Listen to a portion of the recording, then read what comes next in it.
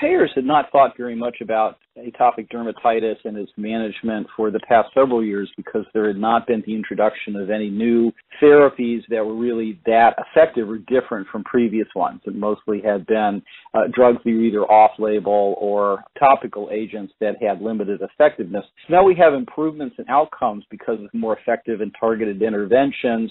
This not only got everybody's attention, but it provides an opportunity to find out which patients need these and which patients need other sorts of interventions. And also it means that we're now paying more attention to how to measure patient outcomes and success.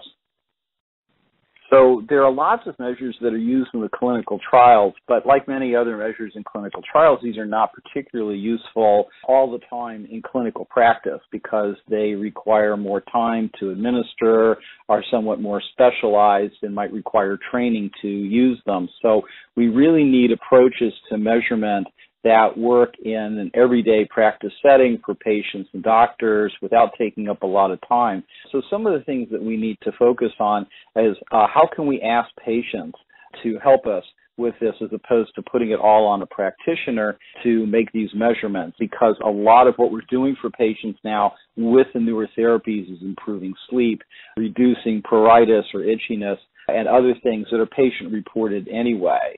We also really need to look into how to use physician global assessments or physician global assessments plus other things and provide these as tools. This helps us to understand which patients need to move on to a more complex or expensive intervention, but also tells us if the interventions that they're on are working or if there needs to be some change in the protocol or in their treatment strategy.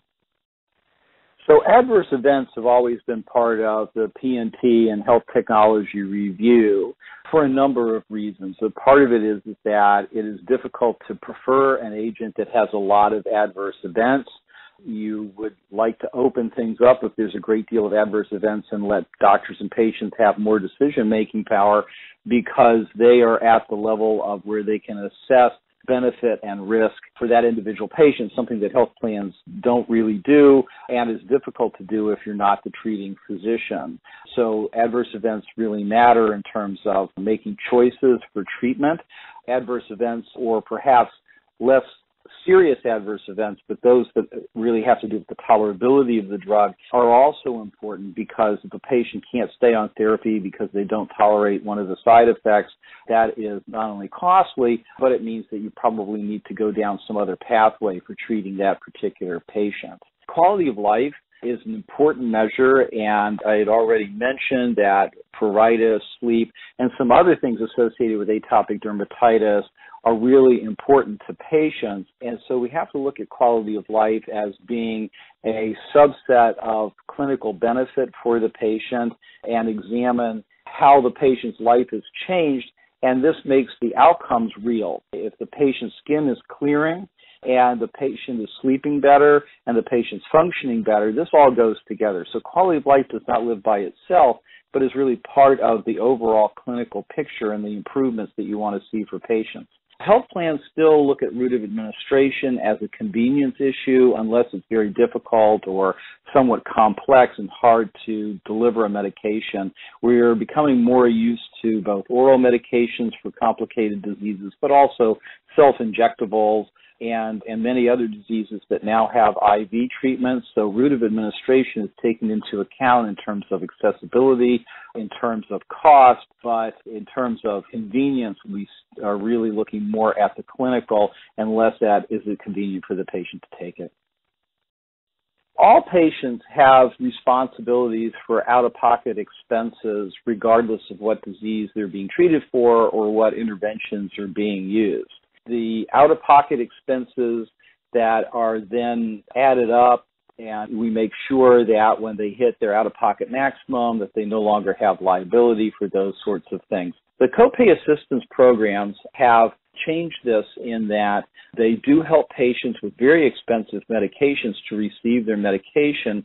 However, it also means that if those patients get to their out-of-pocket maximum without having made a significant contribution on their own, this seems unfair to those patients who have interventions that aren't covered by patient assistance programs. Say their expenses had to do with surgery, going to the hospital, and things like that.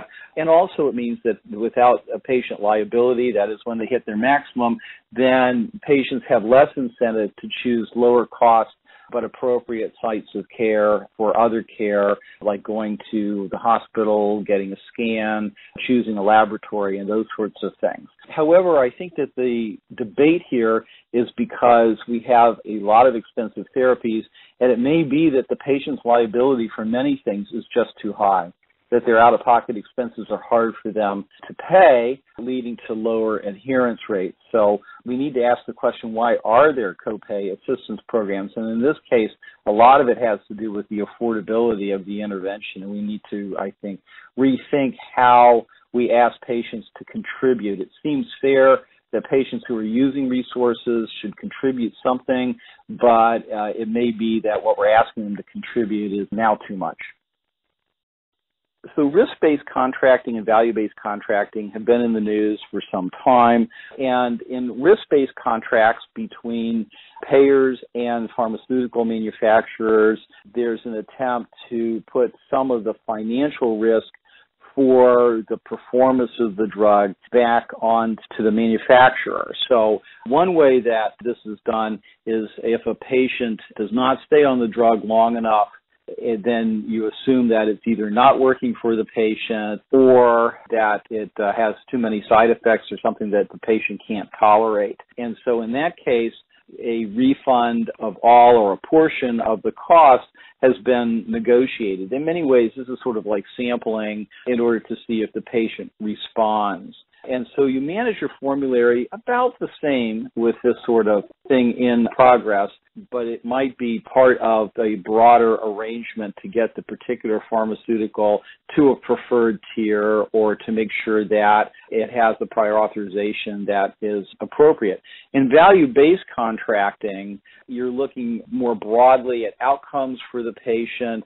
It might be down the road that you're looking for something, whether the drug keeps the patient out of the hospital or delivers some other measurable outcome. And again, it doesn't probably change the formulary placement that much, but management of the formulary might change because you may, in this instance, allow for a longer trial of therapy because you know that if it's not working for the patient after a certain period of time, that there could be a true-up in terms of cost. But also, this is more of a partnership in terms of actually looking at outcomes. And in many ways, an outcomes or value-based contract is really both a contract and a real-world observational study of how patients are doing. So we have to look for the appropriate outcome for an outcomes-based or value-based contract. It has to be something that everybody can agree on, that can be measured for most patients to avoid there being some sort of bias. And so oftentimes in these contracts, payers really want to use things that are in the claim system. But in atopic dermatitis, a lot of the really relevant items are not in the claim system because they really have to do with how well the patient is doing. And so I would recommend here a combination of patient-reported outcomes, a physician global assessment, and then whether or not a patient resumes the use of or begins the use of some other systemic therapy. So it's always unclear exactly how much patients are using the topical therapies, and it's not unusual to see a biologic and a topical therapy being used together for some period of time. So I wouldn't worry about topicals, but I'm thinking here other systemics. And I would look at all of these factors and you can decide how to weight them. Patient-reported outcomes have rarely been used in these contracts or for a lot of other things in the past, but now that we have many more people with smartphones or internet connectivity, we can really get, I think, more information from patients. And most patients are willing to share as long as it's not an onerous burden. And if once a month or something, we ask them about sleep, about itchiness, about skin clearing, I think those would be important outcomes. And certainly that's the sort of thing that physicians and patients care about. Well, right now, Payers read the ICER reports as part of their data collection, gathering of information for drug review. And so they don't necessarily take the findings and make that into clinical policy. They generally don't make use of the cost-effectiveness analysis directly. So they really use it as a tool. Do we look at the right comparators? Are we thinking about the right outcomes? Are we thinking over a reasonable period of time and comparing what we're doing to what ICER has been doing? But ICER's impact is going beyond just the individual reports to a broader discussion of how we do drug evaluation, of the value of interventions in healthcare, to the use of more sophisticated economic tools like cost-effectiveness analysis. And I think that those things over the next few years will have some impact, perhaps a significant impact, on payer decision-making because they allow us to talk not just about cost, but about are we appropriately paying for value. So we've got two things, which is right now using them to understand evaluation of particular drugs, and in the future perhaps changing the way that we consider a drug value. Most payers have been successful in fitting the new biologics of various sorts for different indications, asthma, atopic dermatitis, a wide range of things, into their current formulary schemes. But one of the problems has been, are they being used in a way, not just an appropriate way by label, but are they being used in a way that really brings their value out, that finding the right patients, keeping those patients on the drug, evaluating that it's working for them. So there's a lot of other things that need to be done to really bring out the value of any intervention, and especially pharmaceuticals.